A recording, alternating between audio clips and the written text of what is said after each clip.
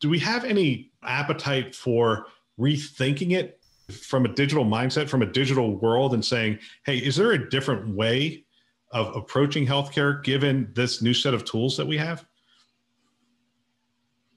I think we've been constantly trying to do that.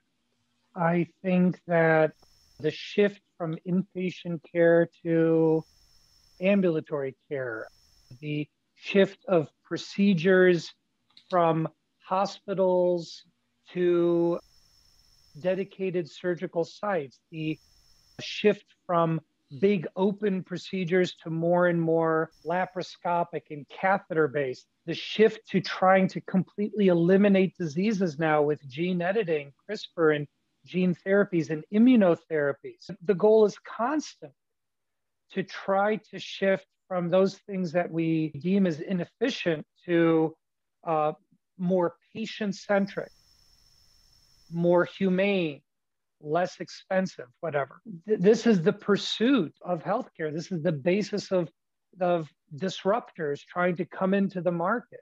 So what I'm finding is, I sure hope I'm not proven wrong, but I hope my CIO and IT colleagues would agree.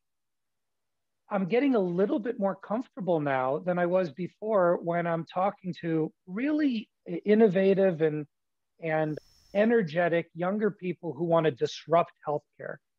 And I'm finding myself being one of those people starting to smile a little bit more calmly, like, yeah, I know it sure sounds like you should just be able to go in there and with this technology or this new workflow or this methodology, just disrupt things.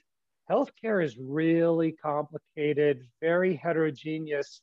And one thing that you think of that might be healthcare is very different for someone else. So I'm much less worried that our directions are being dictated by new technologies or somehow technologies are leading the way. And at the same time, I also think it will be through technology where the real big shifts in healthcare will occur. So there's this duality that I mentioned before that I see so frequently wrapped together. And by the way, this is why I've said this before on your show, and I really mean it. It's less IT, it's less technology. And what we're really just speaking about is how we do healthcare.